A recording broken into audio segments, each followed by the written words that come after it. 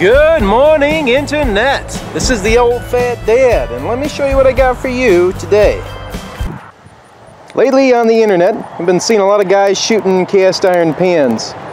Well, I like my cast iron pan too much, so I'm gonna shoot this pot here my wife gave me. It's all old and busted, and she wanted to get rid of it anyways, so instead of throwing it away, I said let me take a crack at it, old hot wifey. This is a scan pan pot, and it's got the words titanium and ceramic on it, so maybe it's really hard. I don't know. We're gonna try it out with a couple different calibers and see what happens. Here is my lineup.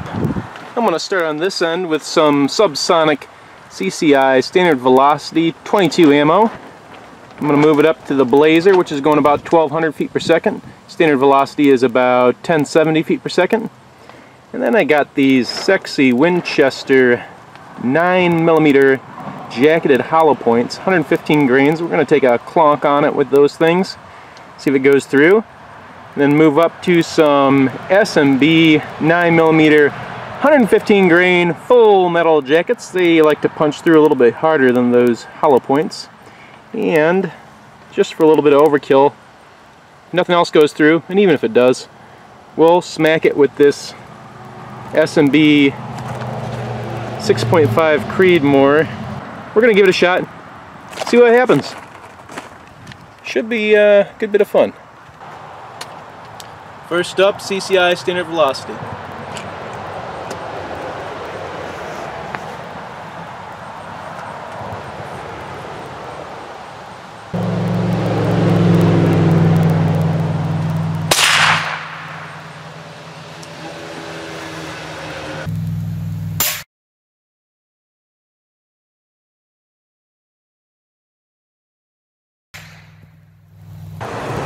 Looks like that standard velocity just put a little dent in it. Let's move up to the Blazer.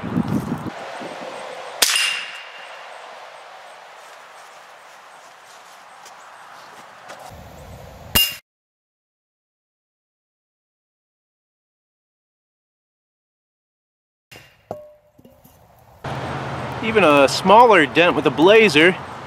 So my wife's fancy pan is stronger than a 22 bullet.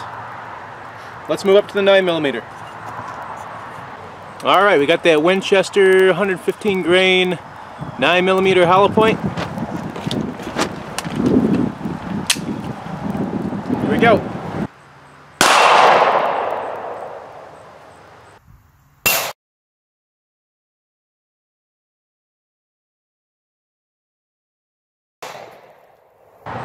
Pretty neat, there it is. Didn't go through.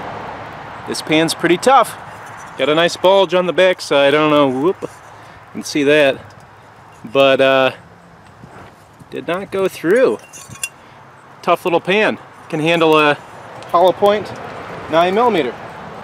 Alright, we're moving up to the full metal jacket. 9mm, 115 grain.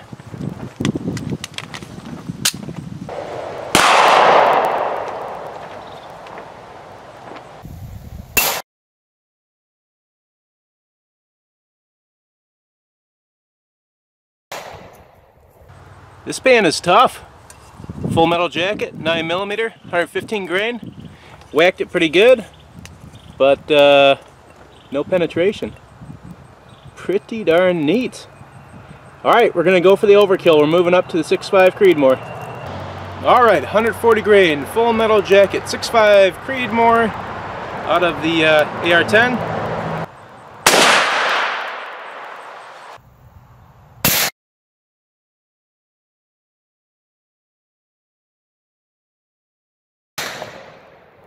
Well, I guess that was pretty predictable results. 6.5 Creedmoor sailed right on through there. Alright, one more time with that 6.5 Creedmoor. Put the pan on its side. I'm going to shoot through both sides of that pan, and let's see what happens then.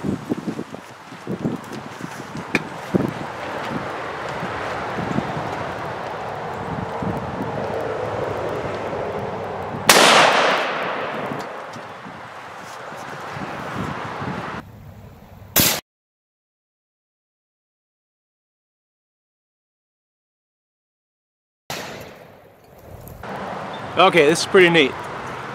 Here's where it went in there, and here's where it came out, and that handle got blown off there on the way out.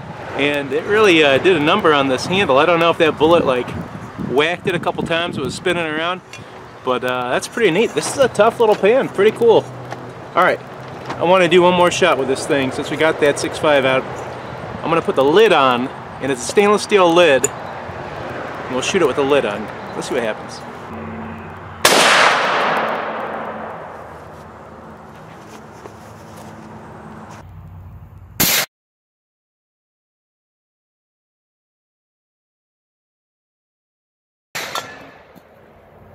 The lid didn't slow that bad boy down.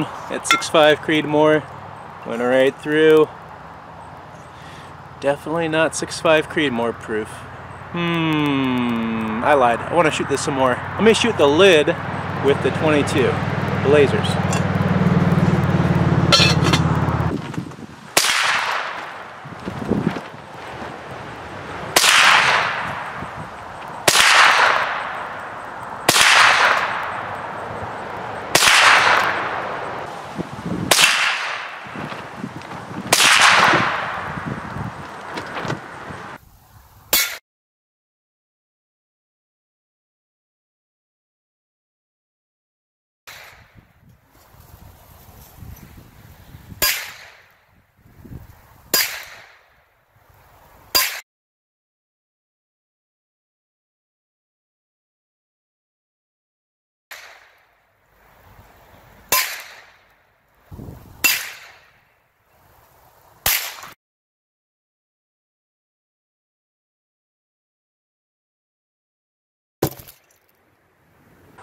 .22 versus the lid of this Scan Pan pot. 22 wins. Interesting results with the 22 Blazers on the side of this pot. Definitely not bulletproof on the side. The butt, or the bottom, is it butt or bottom? Bottom. Bottom can take a, I bet your bottom can take a 22. The bottom can definitely stop a 9mm. And it can stop a 22, not a rifle round though. So if you're in the kitchen, some bad guy comes at you, and the closest thing you got to grab is a fancy pot.